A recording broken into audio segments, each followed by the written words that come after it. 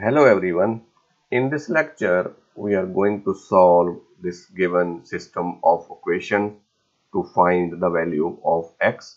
We are only looking positive real number solution for x and y.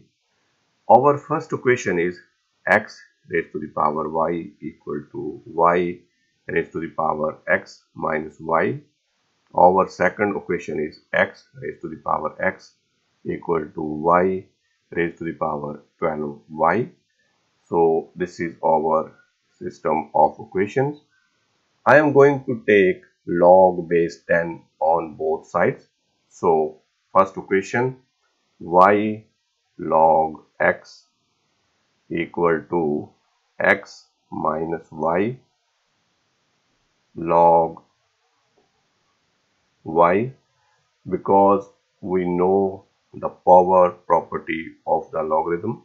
Log m raised to the power n is equal to n log m. So this power is coming in the front. Similarly, in this case, this power is coming in the front. So second equation, x log x equal to 12y log y. Mark this equation number 1, and this equation number 2. So from equation 1,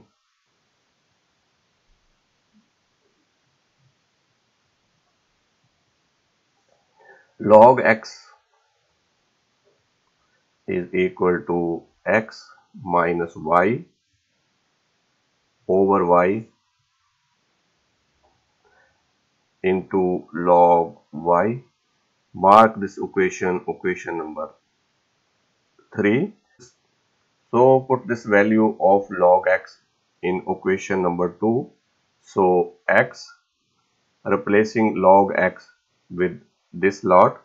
So x times x minus y over y into log y equal to 12y log y.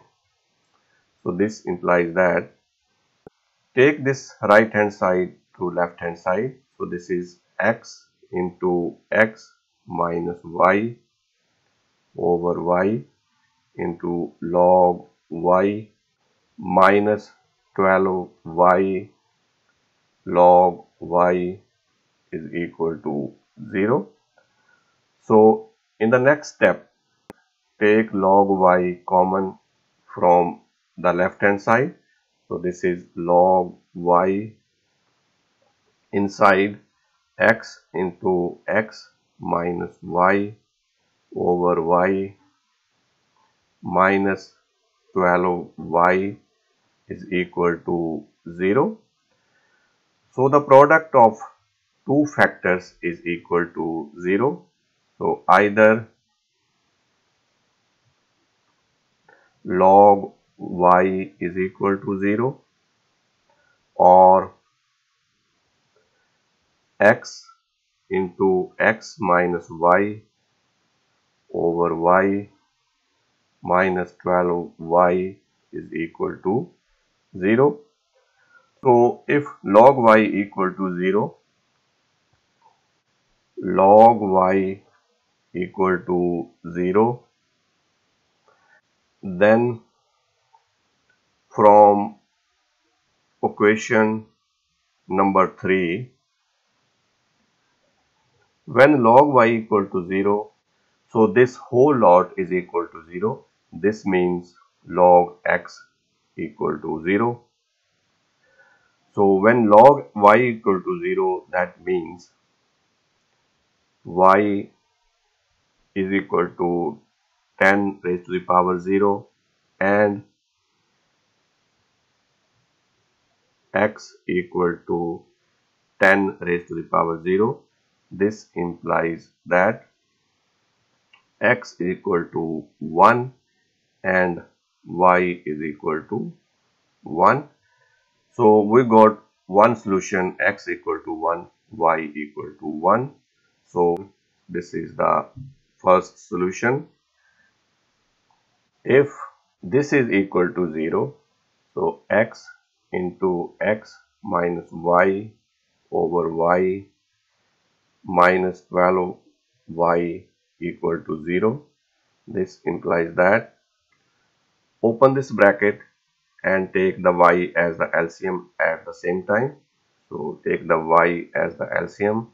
So open this bracket. So this is x square minus xy minus 12y square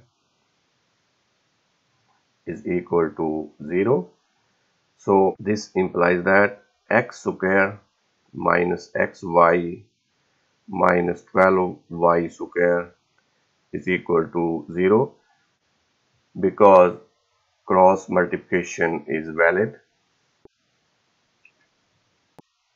So divide this equation with y square. So this is x square over y square minus xy over y square minus 12y square over y square is equal to 0. So this implies that x square over y square minus x over y minus 12 equal to 0. This is our quadratic equation in x square over y square. So this can be solved by factorization. So this implies that x square over y square minus 4x over y plus 3x over y minus 12 is equal to 0. So take the x over y as common from the first two terms. So x over y common inside x over y minus 4. Take the plus 3 common from the next two terms, plus 3 inside x over y minus 4 equal to 0. So this is x over y minus 4 times x over y plus 3 equal to 0. The product of two factors equal to 0. So there are two cases, either x over y minus 4 equal to 0 or x over y plus 3 equal to 0.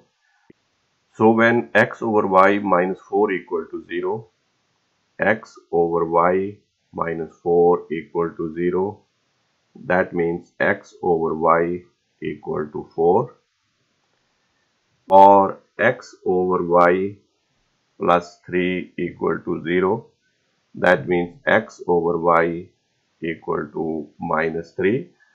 So discard this case because we are only looking positive real number solution. So we are not going to consider this case.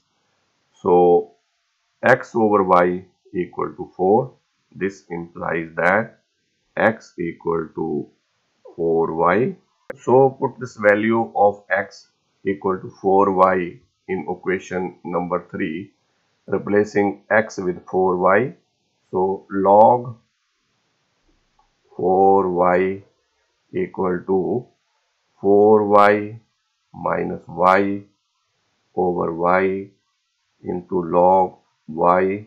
So log of 4y is equal to 4y minus y equal to 3y over y into log of y. This y cancel with this y.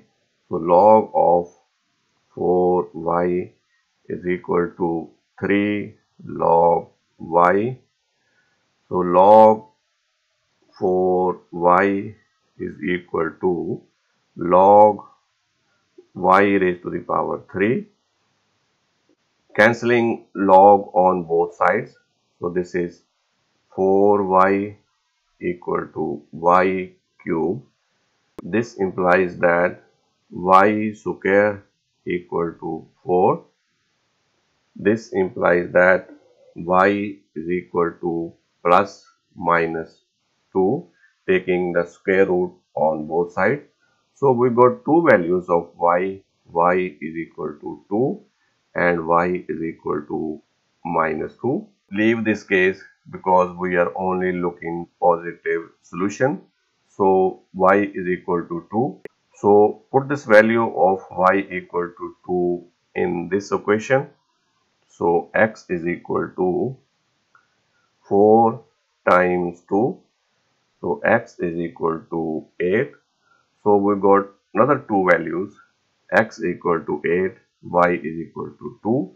So we got another solution, x equal to 8 and y equal to 2.